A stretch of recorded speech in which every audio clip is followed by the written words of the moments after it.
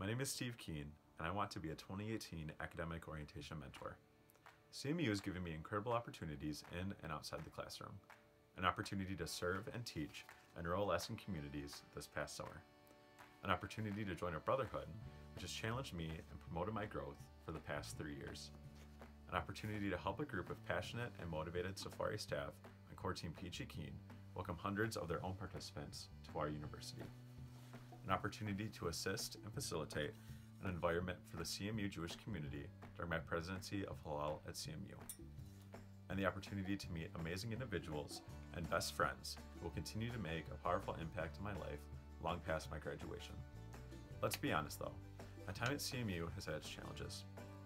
Some friendships have grown apart and some classes haven't been as peachy as I thought they would be. But this university has instilled in me the values and knowledge necessary to overcome obstacles I previously thought unconquerable.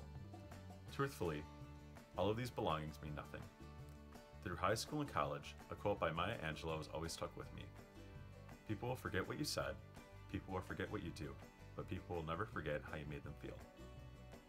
I will forever cherish the many opportunities and experiences that I have gained because of my choice to attend this amazing institution. I would be honored and excited to help pass along the strong culture of caring and leadership that makes CMU different from other schools.